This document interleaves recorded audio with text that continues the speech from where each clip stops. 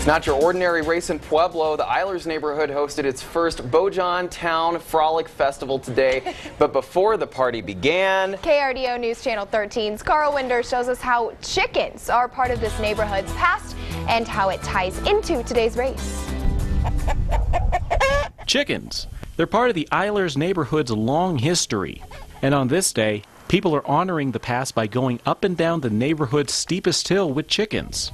Rubber chickens, of course. A lot harder than it looks. Driving up Santa Fe Hill, you don't think it's that bad, but once you're on your feet, going up 3 times, it's pretty impressive.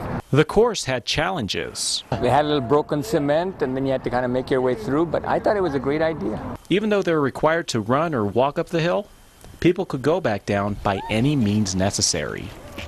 I brought my longboard and I rode my longboard down with my friend.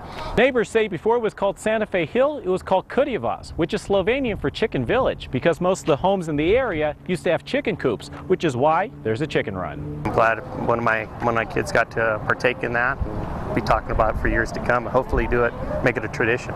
The run is part of the first Bojan Town Frolic, which is an event that raises money for a good cause. We're raising money for children in need. If they have a wish for perhaps a coat or a book or a soccer ball or something like that, we're here to grant wishes. Even though there are winners in this run, It was kind of exciting because you don't usually win stuff every day for running with a rubber chicken in your hand. all that matters to the runners is that they're remembering the neighborhood's past and racing to make a difference in another person's life.